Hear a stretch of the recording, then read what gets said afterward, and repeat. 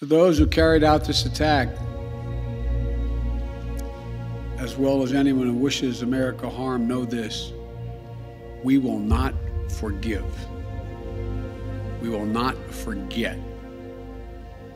We will hunt you down and make you pay. Tom, a little after 5 p.m. local time, as the sun was starting to set over Kabul, the U.S. military says it carried out a drone strike against an ISIS-K vehicle heading for the airport.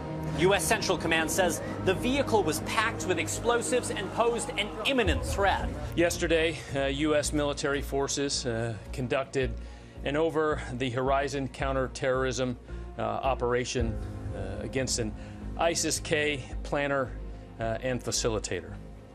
The airstrike occurred in the Nangarhar province of Afghanistan. I can confirm, as more information has come in, that 2 high-profile ISIS targets were killed and 1 was wounded.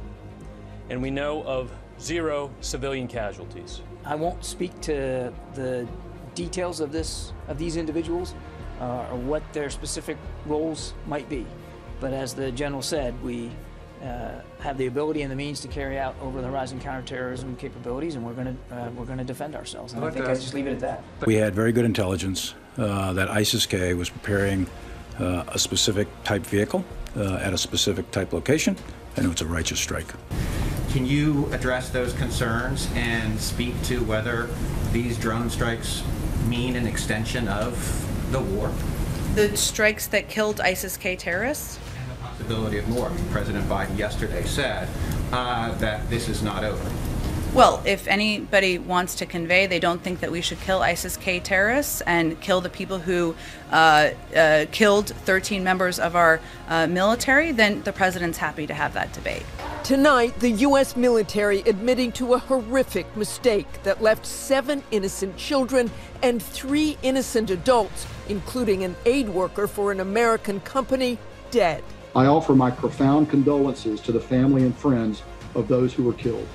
Our investigation now concludes that the strike was a tragic mistake.